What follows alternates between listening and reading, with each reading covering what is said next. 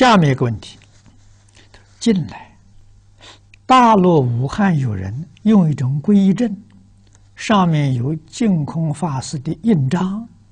另有一张老法师的劝导文，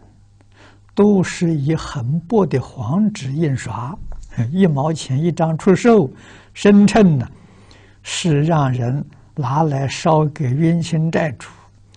至少一期烧49天，当冥钱使用，要不停的烧。现在生意越做越旺，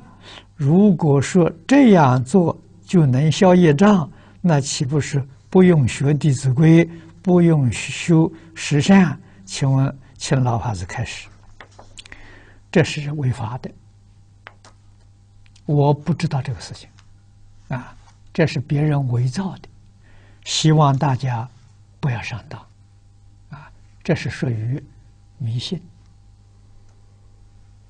啊，那么真正这个超度亡灵，经中有超度亡灵的仪规，啊，那么现在用的最普遍的就是30系念，啊，而做30系念最重要的，做的人必须随文入观，这个亡者才能得利益。啊，如果草草率率的依照这个文念一遍呢，这不行，